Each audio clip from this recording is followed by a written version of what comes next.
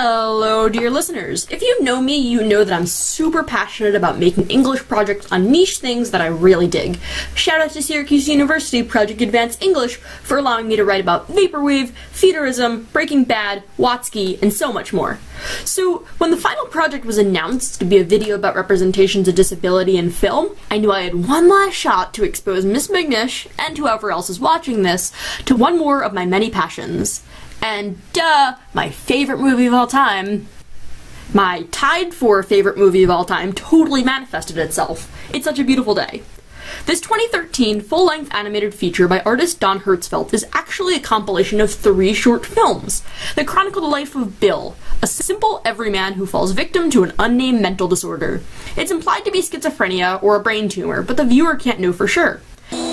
Bill was given a new booklet at the clinic discussing potential memory loss in his treatment.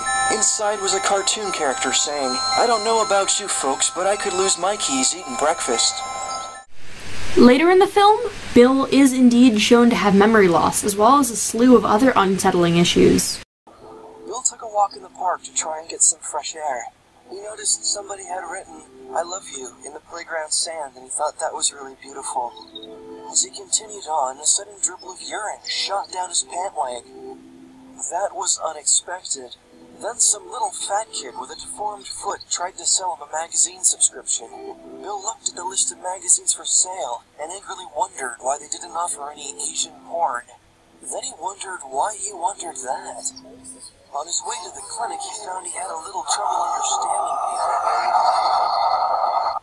Even his pamphlet seemed different. The guy next to him at the bus stop had the head of a cow, but Bill pretended not to notice. His doctor said he had some discouraging news.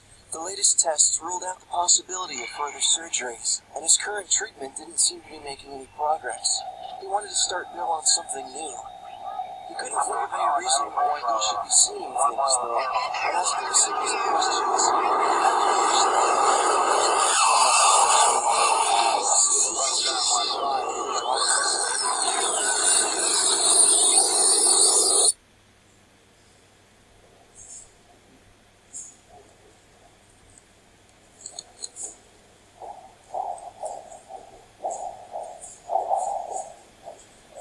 Actually, the viewer can't know much for sure about this movie. Hertzfeldt's writing style is intentionally vague, and a lot is left to be questioned towards the end, and throughout the course of the movie.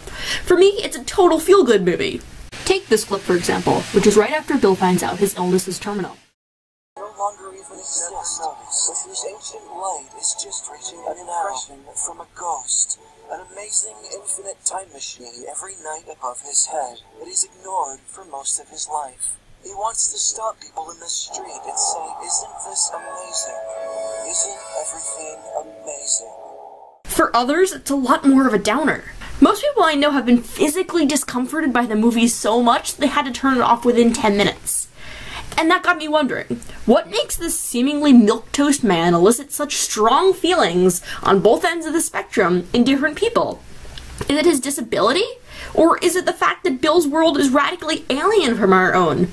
Or because it's uncomfortably identical to ours? I propose it's this. It's because Bill is all of us.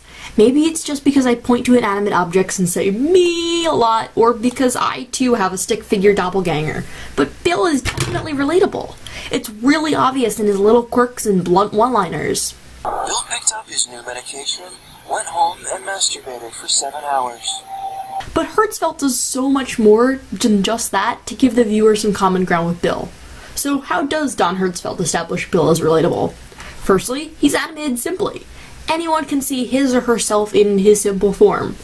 He says what you're thinking, and it raises the questions of whether the disability is unfiltering him. In the supermarket, Bill was always very careful to select fruit from only the back of the produce piles, as the fruit in the front was at crotch level to the other customers. Bill is presumably white. He's also male, and he's established to be straight. This subsequently reflects the larger societal narrative of privilege, giving voices to those who are in power, i.e. white, straight, male. Even though Bill is disabled himself, his status status as a straight, white male, the societal norm, asserts to the viewer that he's just like them. Additionally, Bill reflects mainstream biases by consistently introducing and referring to other marginalized characters by their disability or by their margin to discrimination.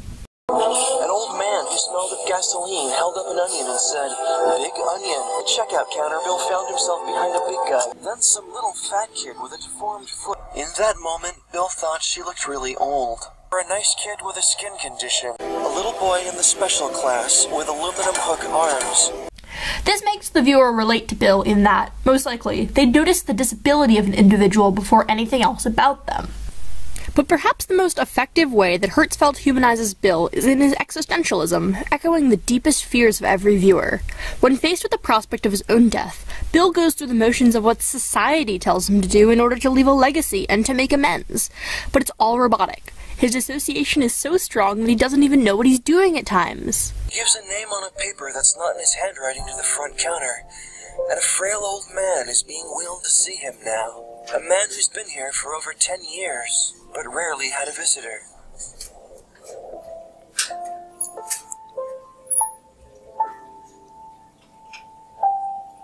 Neither of these two people remember why they're there, or who exactly this other person is. But they sit and they watch a game show together. And when it's time for Bill to leave, he stands and says something beautiful to him.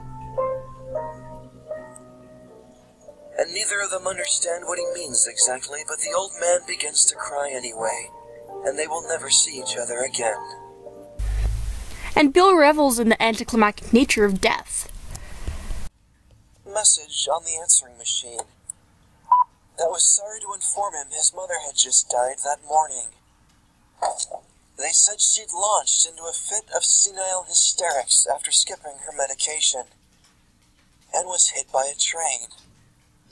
She'd reserved her own funeral plot years in advance in order to be buried alongside her parents, but due to a clerical error had to be placed 50 yards away, between a coffin full of rocks and a rich woman's golden retriever.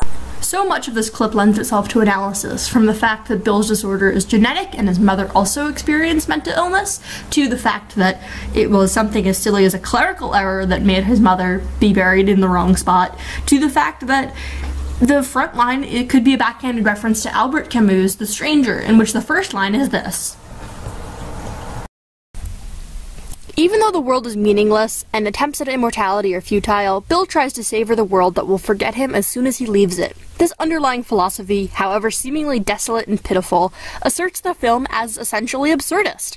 This school of thought, which describes the absurd as the rift between our attempts to pin meaning on the universe versus the actual meaninglessness of the universe, was largely pioneered by French philosopher Albert Camus. In fully embracing this belief, Bill is shown to be just as vulnerable and afraid of our universe as all of us. This further humanizes him, and as the lack of meaning in an apathetic universe is something that haunts us all. But it's a positive kind of meaninglessness. Through the uncaring nature of the universe is reiterated time and time again, the film also stresses the great things about living and experiencing day-to-day life. It's a rare brand of positive nihilism. When the audience sees themselves in Bill, his unnamed condition becomes more sympathetic. His disability is not seen as an afterthought, nor as a basis for discrimination, but rather something that could happen to any of us, and subsequently removes a morbid fascination that often plagues representations of disabled people. We gawk at people with disabilities because they represent an incongruency in the human form. Subsequently, representations of disability often emphasize the disability, not the individual. It's entertaining to stare at the unsightly, the satisfyingly gross, the limitations and the shortcomings of the human body. Hell, that's why TLC is still in business. But fleshing Bill out as a relatable character, we do not objectify or scoff at his disability. We turn inwards, wondering what would happen if we were given Bill's fatal diagnosis, and we started to undergo the mental trauma that he is going through. For most viewers, this introspection manifests in fear. Fear of death, fear of losing agency over one's body and thoughts, or fear of losing treasured relationships. And it's scary. It's Such a Beautiful Day is really a breathtaking film. It's funny, heartfelt, and allows the viewer to feel vulnerable by seeing the world from a disabled character's perspective. I really can't do it justice with just one video. There are so many clips I wanted to include, so you really need to see it for yourself. It exploits the thoughts, existential anxieties, and biases of every viewer to create a decadently unsettling narrative that the viewer can relate with. It's a tasteful representation of disability that doesn't paint mentally ill people as dangerous, but doesn't glorify the disorders themselves.